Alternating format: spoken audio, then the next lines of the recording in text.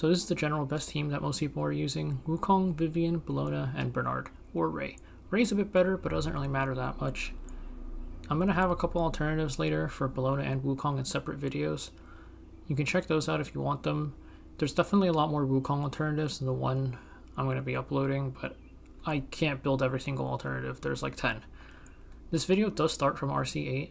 If you want to see RC 1 through 7, you can check the previous video. I will go over the stats again though in case anybody still needs them.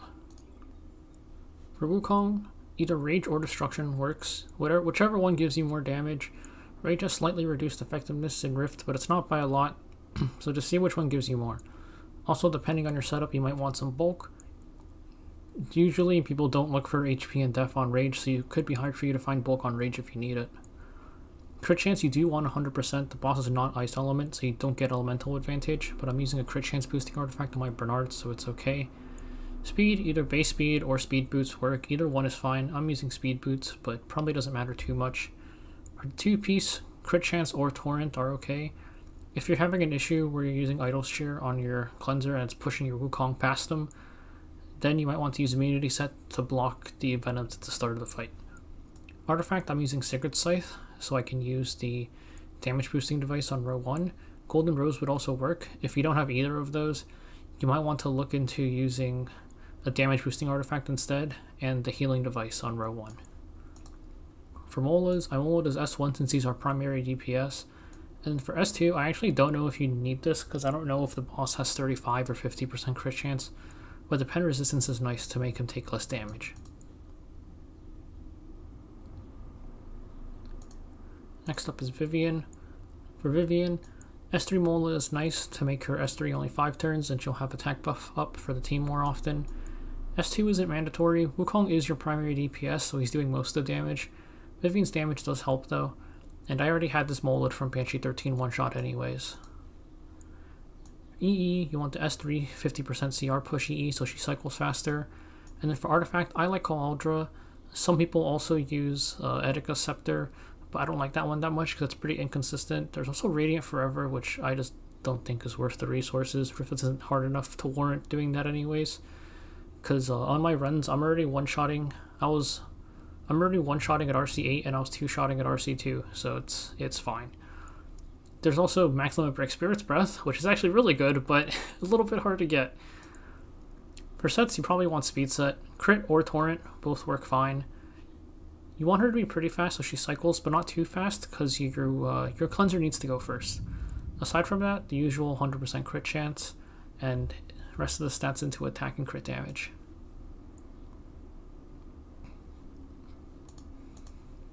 And then there's Bellona, S2, CD, EE, so that she only has 2 turns on it and she can use it every other turn. I'm using Bloodstone because my Bernard is really bad. Aside from that, you could also use Iron Fan or damage boosting artifact. So starting from RC8, the speed actually doesn't really matter anymore. I previously had it slower on RC2, so she would move after the boss, but with the Warrior debuff extension device, you can make Bellona faster and it's okay. You need 105 effectiveness to land Death Break.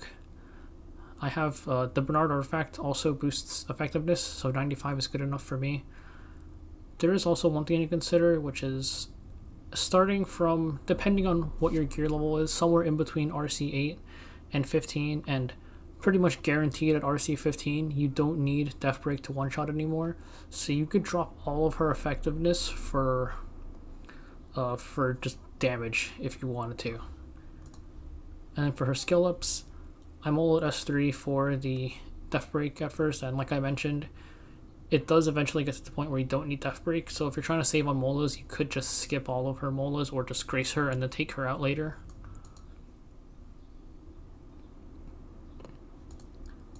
Last up is Bernard. I only enhance his S3 to give him 3 turn and have immunity up more often. 3 turns on his S3 actually does end up working out nicely with Vivian, where they always have, one of them always has immunity up at all times. Artifact is just some random stat boosting artifact. You could use this, you could use Idol's Cheer, you could use a healing artifact if you really need it. Aside from that, he just wants to be fast enough to move before Vivian at the start of the fight. And then ideally you would have immunity set, because that way he blocks the 2 venoms at the start of the fight. but it doesn't really matter that much. Oh yeah, also, I recorded the RC8 run on my phone, and I guess my YouTube started playing in the background, so there's going to be music overlapped on top of that one. I will have the song in the description since I actually do know what it is. So for devices, we're using the AoE damage increase device since it's the biggest damage boost available. We have Sigurds on Wukong and Bloodstone on Bellona to help us with sustain. If you're not using those, you probably want to use the Warrior healing device instead. We do get to pick up one new device on this level, which is going to be the Warrior debuff extension device. This makes it so we can permanently extend the death break after the first one lands, and also Severs will get extended as well.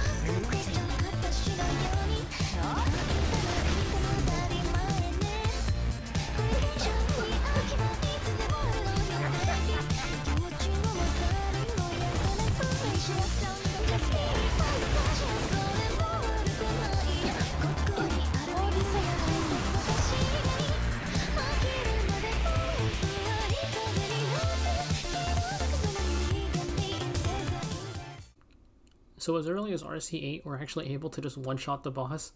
It does need us to land Death Break at the start though, because Bellona landed Death Break at the start of this run and we just barely one-shot it at the end with our final turn. You can see though, thanks to the new Warrior device, we're able to permanently maintain Death Break due to Wukong's attacks after Bellona lands the first Death Break. I think that you can just one-shot it without any Death Break at this level if you have good gears, because Death Break's damage increase isn't actually as significant in Rift, but you're going to need much better gears than whatever I'm using for that. Okay, so going into RC15 we get a massive damage buff, and at this point it should be pretty much trivial for you to one-shot Rift. Now Warriors, or rather Wukong, if he's in the front row, deals extra damage depending on the amount of debuffs inflicted. This is 10% per debuff, so once you hit the debuff cap, that's going to be 100% extra damage. The debuff extension device that we get on the second row makes it pretty easy to maintain most of the Severs and keep the Death Break going. Though at this point, if you have, I would say, decent gear, you pretty much don't even need Death Break anymore. I'm gonna show what it is with the original comp to see how many turns I have left, and then I'm gonna re-gear Bellona so she doesn't have effectiveness for a future run. We'll try to do one without Death Break and see how that goes.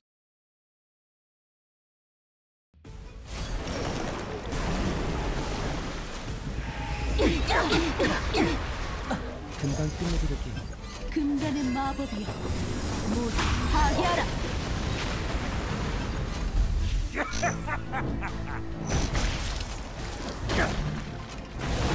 더 버텨주실 수 있죠?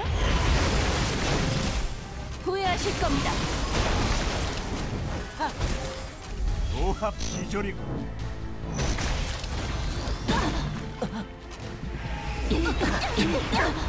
전 지루한 건 싫답니다. 자, 얘는 배로 주입해야지. 시전 완료.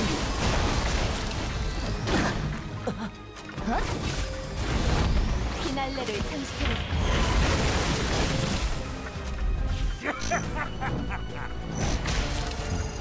조심하세요.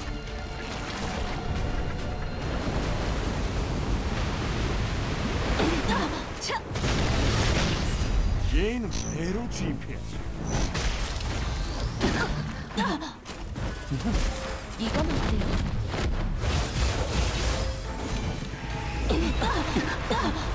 절제된 힘 예방한다.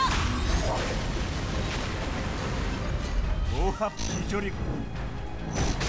어디서 감히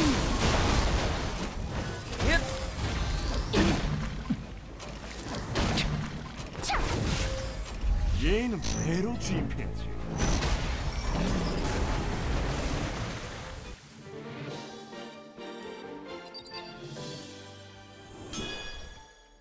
So that was a pretty clean one shot. We had 5 Rift Counterforce left, so we probably could have taken out like 3 or 4 more bars of HP if we needed to. This means that with a lot worse gear, if you land Death Break at the start, you'd be able to one-shot this, and thanks to the debuff extension device, once you land Death Break at the start, it would stay the whole fight. Aside from that, I'm going to take a look and see if we can one-shot Rift without any Death Breaks now. Okay, so I don't feel like sitting there and waiting until Bellona misses her Death Breaks just off of 15%, so I lowered her effectiveness to as low as it can go. Though unfortunately, due to this account's gear, this was the only way I could really do it. We ended up losing a ton of damage, but hopefully all the damage from the new device will make up for it.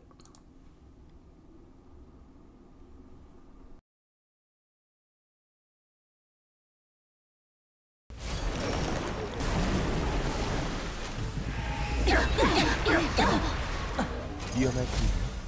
부름에 응답하라. 파멸력!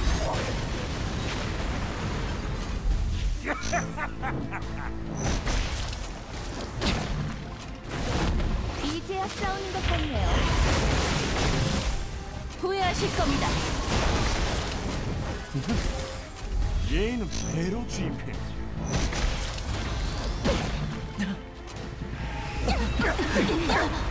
절 재밌게 해주세요.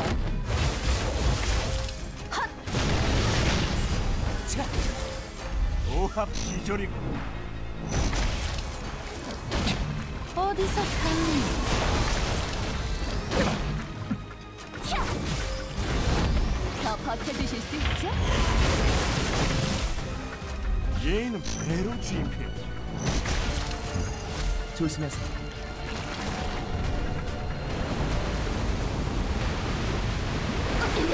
헛!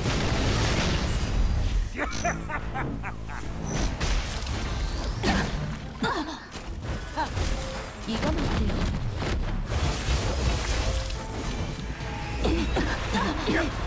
금단의 마법이여 모두 파괴하라. 오합 기절이고. 시전 완료.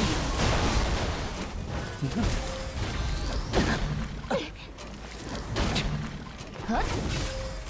얘는 배로 주입해야지. 차! 금방 끝내드릴게요. 오합 기절이고. 피날레를 장식해볼까? 어디서 감히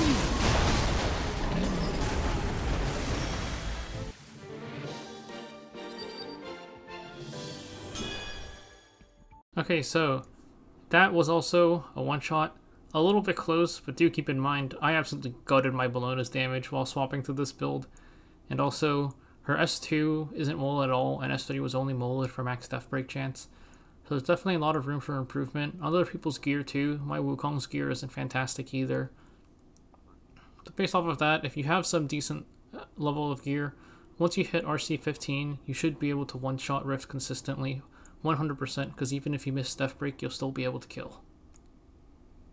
Also, this means that if you want, you could just drop all the FF off of your Bellona.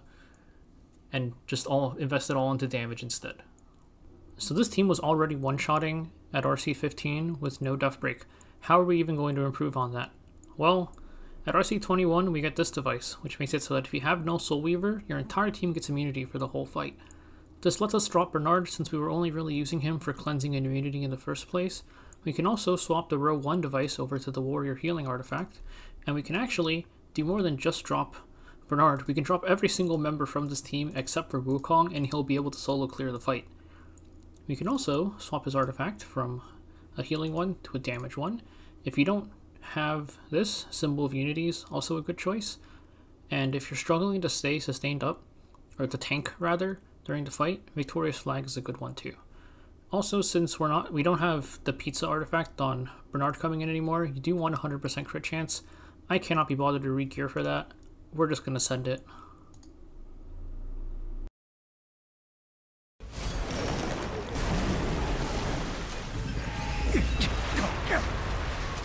오합 기절이고 얘는 배로 진패지.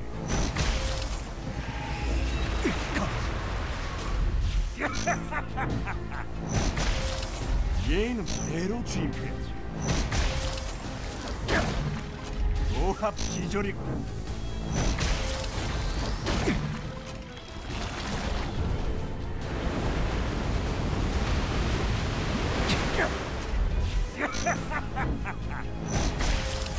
얘는 배로 진패지.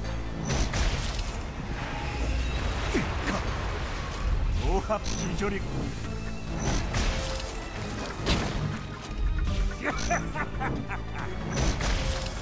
얘는 배로 진패지.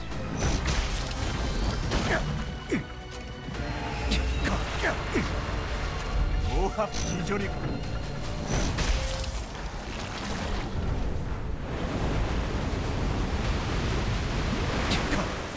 얘는 배로 진패지.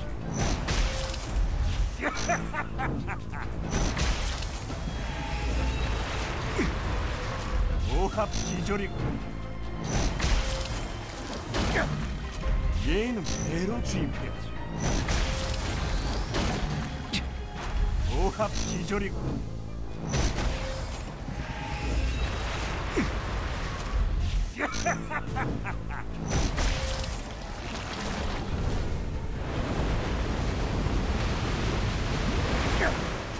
오합 기절이고 얘는 배로 진패지.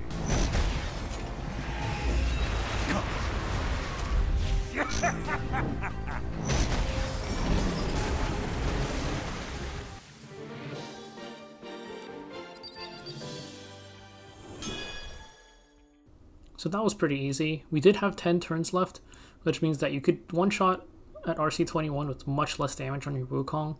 You could swap him over to a PvP build at this point and use him in both PvE and PvP. One thing though is that you do get the 50% HP from injury at some point during the fight, so you'll need to make sure that you have enough HP to not just randomly die to something at some point. So this team definitely is the strongest overall team. 2-shotting at RC2, 1-shotting at RC8, 100% 1-shotting at RC15 is a really nice pace to follow, especially with how annoying the old Rift was. It does all stop mattering once you hit RC21 if you have Wukong, because he's just going to solo the whole thing himself. That's about it for this team though.